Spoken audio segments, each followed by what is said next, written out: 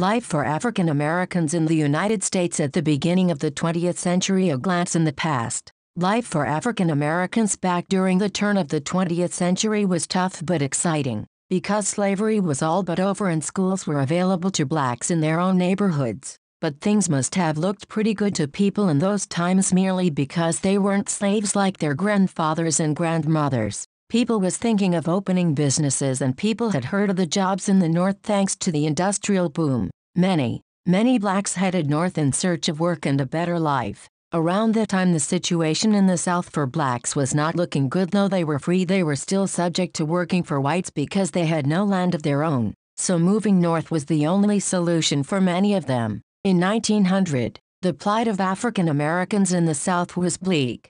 35 years after the abolition of slavery, the overwhelming majority of African Americans toiled in agriculture on land that they didn't own. 9 out of 10 African Americans lived in the South, almost the same proportion as in 1860, and 3 out of 4 were tenant farmers or sharecroppers. Digital Par 1-2. The South was also very cruel when it came to education. At the beginning of the 20th century, some 44.5% of all African American adults were illiterate. In 1915, South Carolina spent 1/12 as much on the education of a black child as on a white child. In 1916, only 19 black youths were enrolled in public high schools in North Carolina and 310 were enrolled in Georgia. Digital Par 3. Amongst all of this, blacks still managed to do some notable things. According to an article on ThoughtCo.com called African American Timeline 1900 to 1909, it lists some of these accomplishments, though I'll only mention a couple.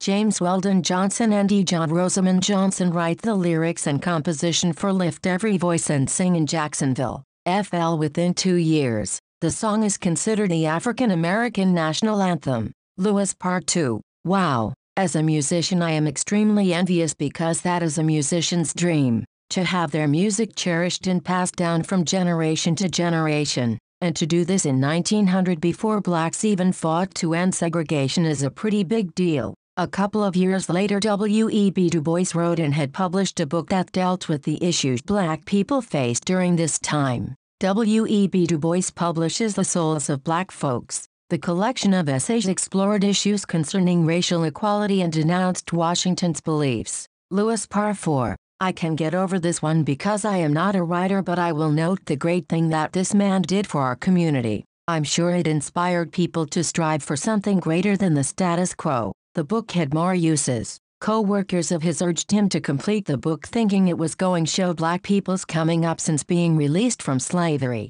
W.E.B. Du Bois, then a sociology professor at Atlanta University, was approached by Thomas Callaway, an African-American lawyer who called for black participation in the exposition, to illustrate progress made by black Americans since emancipation. Du Bois, Callaway, and Daniel A. P. Murray, a son of freed slaves and assistant librarian of Congress, compiled books, manuscripts, artifacts, and some 500 photographs of people, homes, churches, businesses, and landscapes that defied stereotypes. Fisher Part 2. I should read this book. It would be interesting to see in the culture now the impact his book actually had. In conclusion, I realize that people make their own decisions in life, and though we are a people, a community, and a race, it is ultimately up to the individual to excel or be marginalized.